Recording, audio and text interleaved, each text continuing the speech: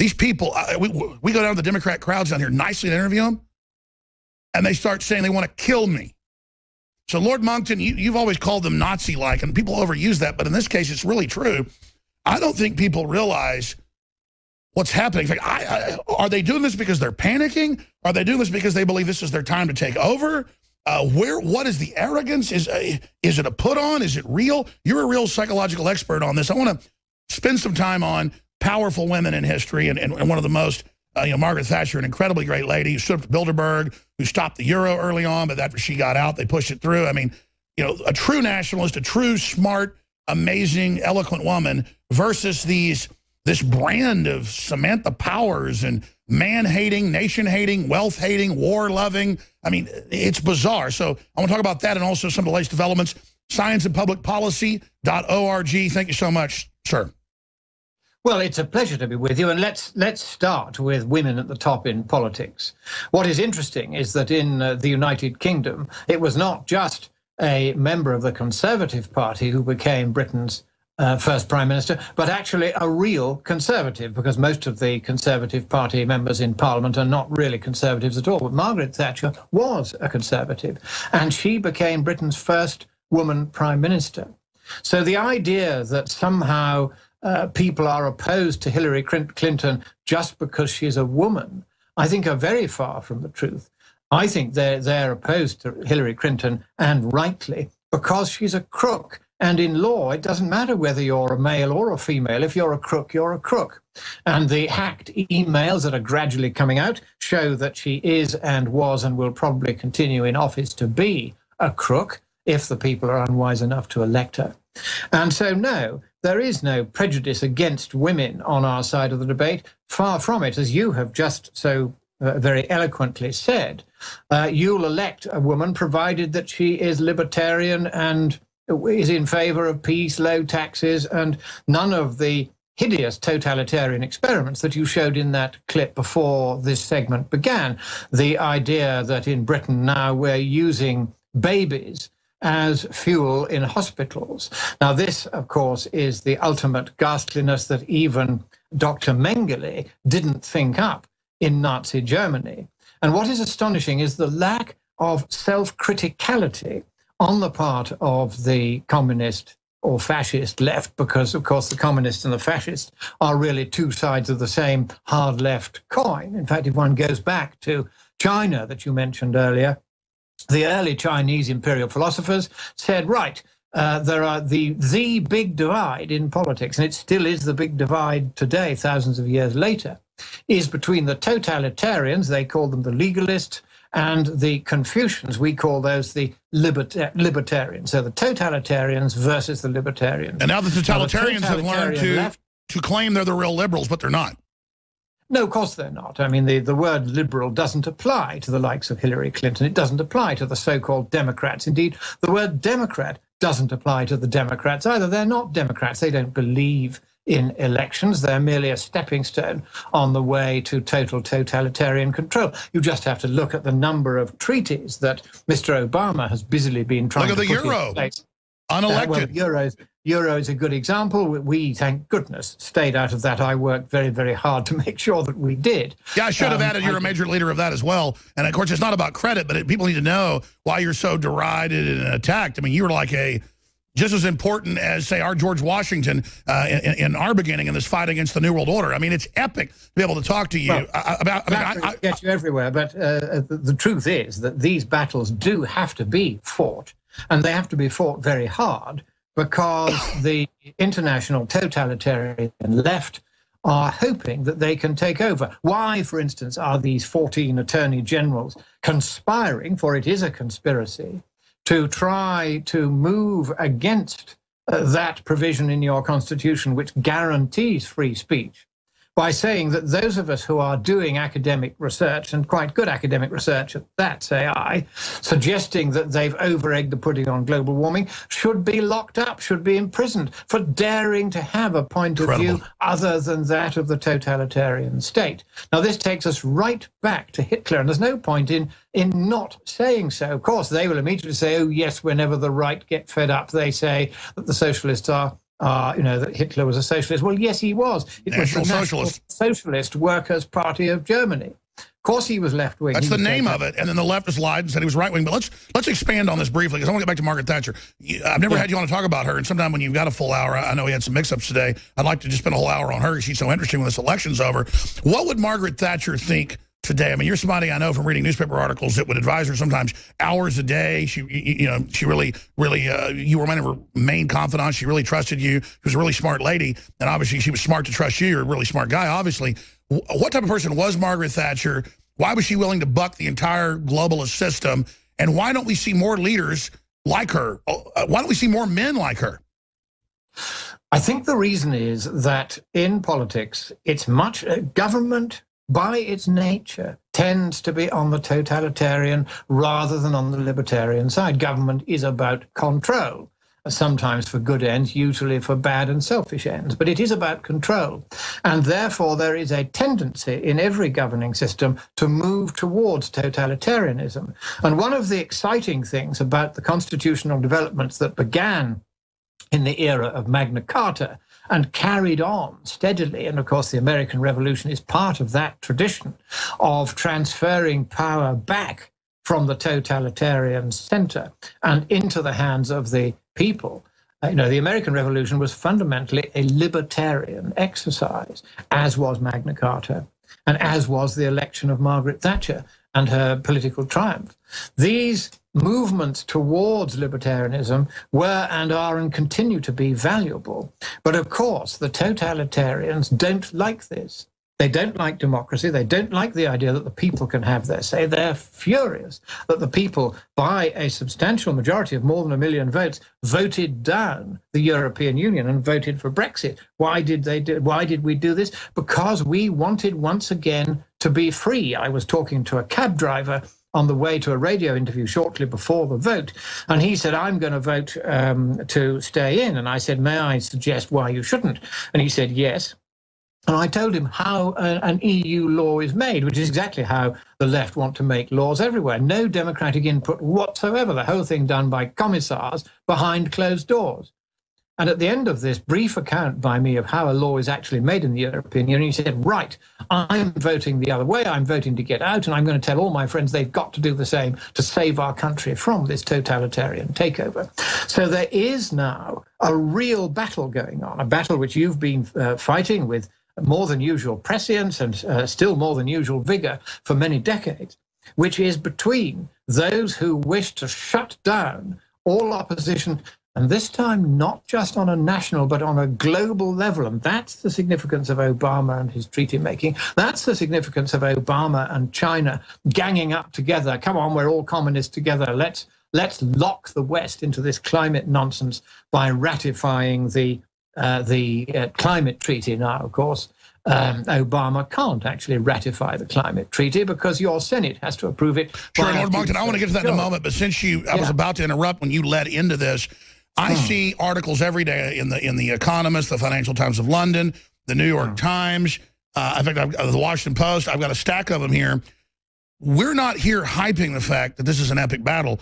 Literally, scienceandpublicpolicy.org, Mark Moreno and Climate Depot, drudgereport.com, InfoWars, WorldNet Daily, Daily Caller, Breitbart are now the new media. We get more traffic than the mainstream media. They know that. They're scared. We are the legitimate media. We're not perfect, but we really want to tell the truth. We're nationalist. We're not into scams. We don't want to join the authoritarians. I know you could have joined them. I could have joined them. They admit that we are now defeating them at this point. They are in full crisis mode and say we must get Hillary elected. Brexit and UKIP and Nigel Farage and Lord Monckton is spreading everywhere. If the next domino falls, this is the Washington Post, we're over. The G20, as you know, is set to meet, and their new focus is nationalism from Spain to the UK to the United States to Australia rising. They are in panic mode. So I want listeners to understand, we're not just sitting here telling you all this and saying we've got a fighting chance, but the enemy's going to strike back. This is epic. And just as you were finally able to reach that cab driver in a few minutes, wake him up with the outrageousness of the authoritarianism of the EU, what is that blow that will finally take them down? Because I know they're winning at some level because they're still in control and they have the money, but they're losing the intellectual battle. What I'm getting at is How are they going to strike back? What do we do, Lord Monckton? Because we are now standing in huge history. Our listeners are just as important as we are in history. This information war is so important, what you just illustrated. Now, we have a mechanism which is very useful in the United Kingdom. I've used it against the BBC. I've used it against government departments. It's called judicial review of administrative action. It's not particularly expensive, provided you know how to work the system. And it allows, if a public authority oversteps the mark, and that's what totalitarians do, they'll always go beyond what the law allows. Here is Obama saying, I'm going to ratify the climate treaty personally. Now, in Britain, if a prime minister said, I'm going to ratify a treaty, and the prime minister didn't have the power to ratify a treaty, I would be able to go straight to the court. It would take precedence over all other business of the administrative court, which is a division of the High Court in London, and say, no, she can't do that, and it would be stopped. Now, you do have a similar system in the United States, but the libertarians are not always as smart as they should be about using the existing mechanisms that are available to you to stop, for instance, outrageous oversteppings of the mark by the EPA or by Obama saying he's going to ratify a treaty he has no Sure, so power what do we do then? How do we strike back? So what you do is you choose your issue carefully. Let us suppose that Obama does eventually try to purport to ratify personally a treaty which your Constitution plainly states can only be ratified by a 2/3 majority of the Senate. Then all it takes is one person to go to the federal district court on judicial review and say the president has exceeded his authority and I want this looked at and then stopped. And that will bring the whole nonsense All right, let me down. expand on that. That was done by the Texas Attorney General. He was then set up and indicted, but it's a fake case. He's doing okay.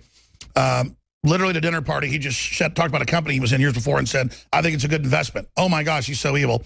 The Justice Department comes after him. I'm going to skip this break, folks. It's too important. We're going to lose all the free speech if we don't do this. This battle's total. And then the Supreme Court and others ruled, okay, Obama is not allowed to just ignore law and let illegals in and not even test them for diseases. Stop. Yeah. And Obama said, I'm not stopping. What do you do at that point when he is a naked Tyrannosaurus? Well, he is then in contempt of court, and you go back to the court for an order requiring him to stop. And once you That's right. Where is the Supreme Court on an injunction or Congress? With that court order could be prosecuting Obama, impeachment. If you go to the court and you say you've made an order, Obama has decided to flout it, if that's what's happened here, and I haven't looked at this. Well, the word is Scalia was going to rule against him, and then if that's what's happened, then he is in contempt of court. And if you go back to the court and you say you gave this order, he is ignoring it, then they can issue an order for his arrest and imprisonment until he agrees to comply with the order of the court. And that's what you should do. It's not expensive. It is your right. And the court, if it has made a plain judgment and he is plainly flouting it, has no choice, even if it's stacked with all his cronies, it has no choice but to order his arrest. And that's what you've got to start to do.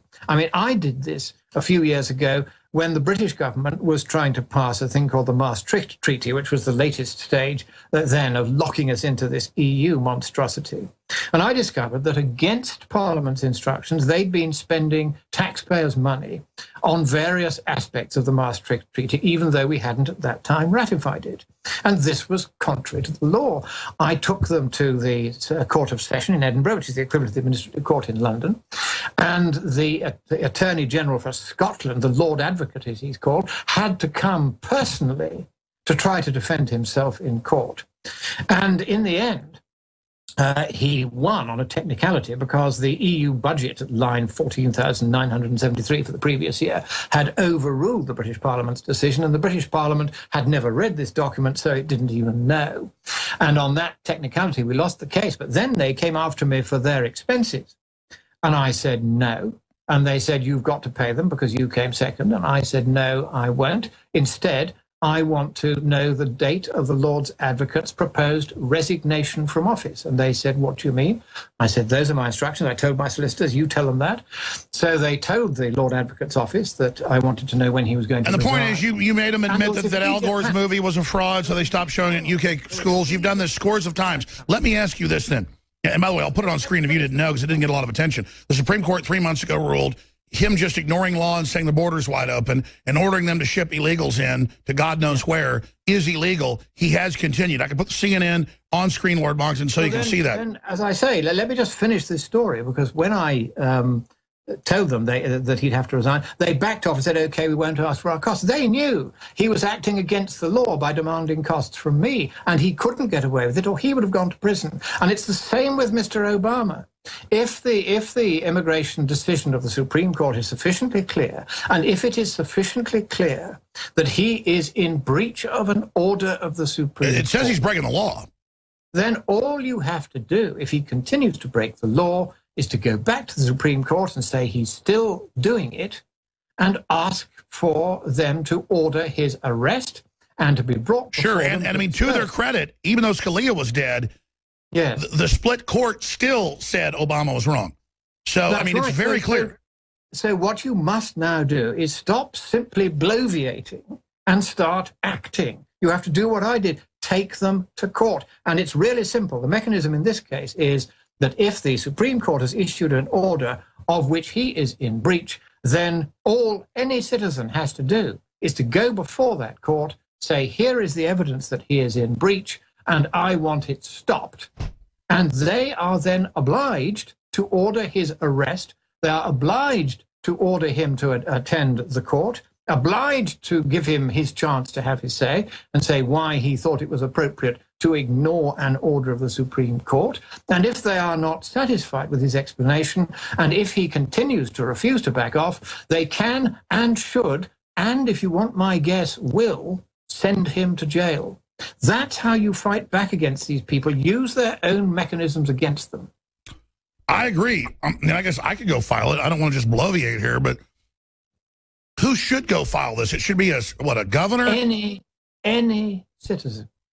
Any citizen has the same right as any other citizen when there is a breach of a court order as serious as this. Any citizen has the right. Okay, Lord Monckton, we're going to go to break in a moment, so just hold for just one moment. But first, I want to just add to listeners and viewers, we're in an information war. It's very important to support the broadcast, spread the word. Internet censorship is kicking in. Don't take this show or scienceandpublicpolicy.org for granted. Spread those papers, those articles. We're in an info war. Show people the facts. Take advantage of our Hillary for Prison T-shirts at cost, $9.95, shipping included. That's at cost with shipping, $9.95. BioTrue Selenium, amazing cofactor in the body. You must have it for electrochemical activity. 20% off based on mustard seed, the best formula out there. Vitamin Mineral Fusion, incredible multivitamin with all the amino acids and cofactors, great tasting fruit punch, absolutely organic and natural. 20% off, InfoWarsLife.com, or call toll-free 888-253-3139. But whatever you do, get that Hillary for Prison shirt because it's shaking the media up. Okay, getting back to you, Lord Monckton, what else is on the table here? What other big events are happening? What else are we looking at that you're tracking?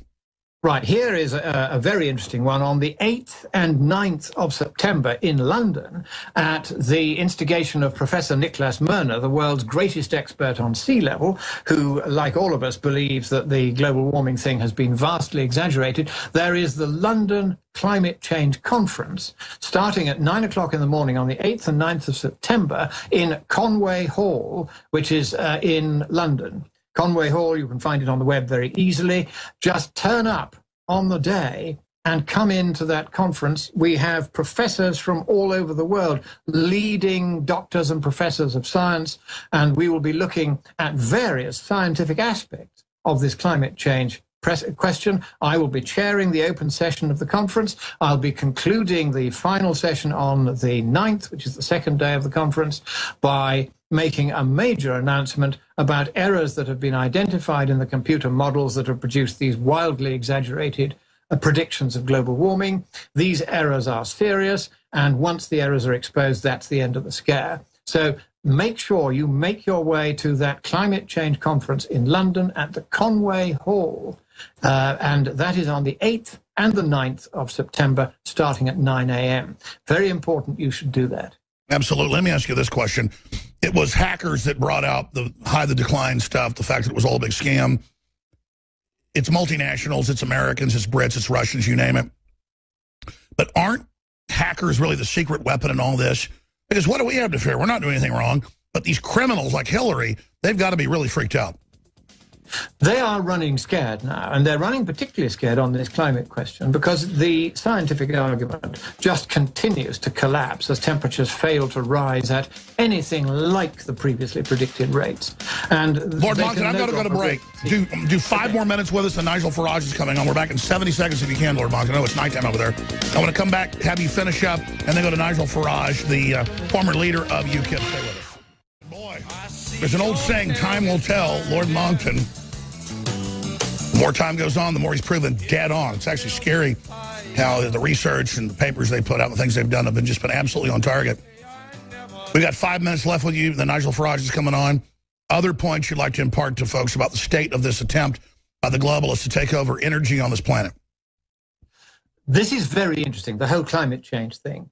This is a Trojan horse by which the totalitarians everywhere are hoping to get away with setting up a global profiteering operation, very much on the Italian fascist corporatist model, where big corporations, people like Bill Gates, are brought in, people like George Soros, to come out with the same left-wing totalitarian garbage and to use their corporate power to enslave us by, in Scotland's case, we were back up in Scotland just recently, the whole countryside now is carpeted with these damn fool windmills, which are producing electricity unreliably at 5 times the normal price. But what is happening is that people are waking up to the fact that this just isn't happening as they said it would, which is why the climate change conference on the 8th and 9th of September, open to any member of the public, is, and it's not expensive, is worth coming to. Because let's get back to these attorney generals. These people are effectively saying we are not going to allow freedom of academic research. We are not going to allow freedom of speech. We are going to lock people up if they say things that the left-wing Democrat establishment disagrees with. Now, this, in fact, is a very serious abuse of power on their part. And again, in Britain, I would have them straight in front of the court on judicial review if they tried that.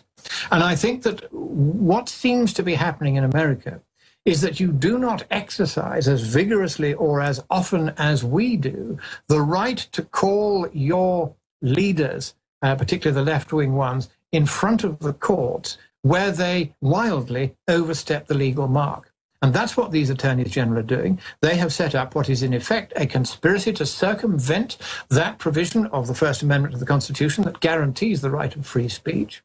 And that conspiracy is illegal. It's contrary to their oaths of office, where they specifically state that they will, it's the standard form of oath of office, serve to protect and defend the Constitution of the United States. And again, any citizen has the right to go to his nearest police station and say, I want this looked at. And they will act baffled at first. You have to be very persistent, because they're used to chasing after people who are speeding at 1 mile an hour over the limit. They're not used to going after big governmental people like attorneys general. So you do have to kind of stiffen their resolve by just look at how Clinton almost got taken down by people in lawsuits over Paula Jones. You're absolutely right.